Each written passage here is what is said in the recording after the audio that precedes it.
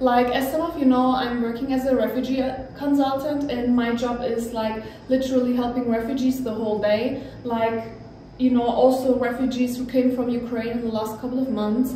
We try to help them here in our offices. We're working the whole day for them. So we help them with health insurance, with social money, if they want, you know, learn some language, helping them with language courses and everything. And we also have little gifts for them sometimes.